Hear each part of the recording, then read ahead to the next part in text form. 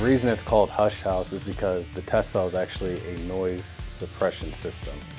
So all the walls in here are dampened with noise dampening material. Every time the sound passes through, it bounces off the walls until by the time it gets to the other side, it's so low you can't hear it.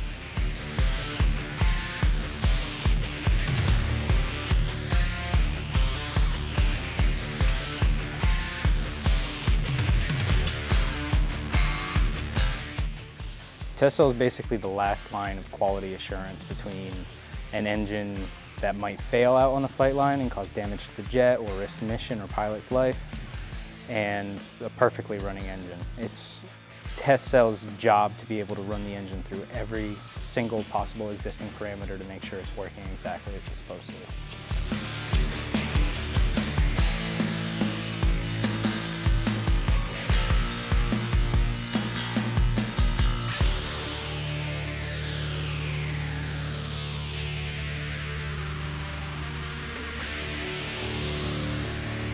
So the process to get it up and running, we'll hang it up and there's a bunch of wires and harnesses and gauges we hook up to it.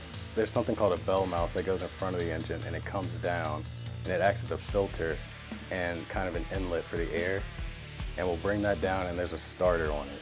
And that starter is what turns the PTO pad on the engine, which turns the core, which gets the engine going. And then after we hit max motoring speed, we can go for an ignition. And that'll cause a spark and it'll mix with the fuel, and that's what's gonna cause your gas to heat up and expand, which is gonna cause your rotor to spin on its own. And after a certain amount of time, your engine's gonna be self-sustaining, so you can cut out on that starter and your engine's running on its own.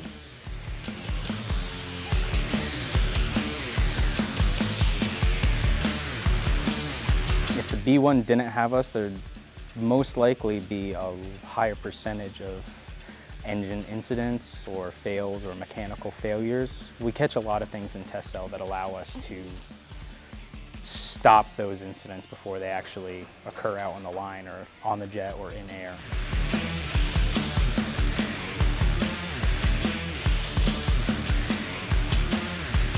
My favorite part, everyone's gonna say running the engine. That's the favorite part, especially if you know it's an engine that came in with a ton of problems and you bring it down here and it doesn't work the first time or the second time, and you keep working on until eventually it starts up and it fires off and you get that nice flame in the back.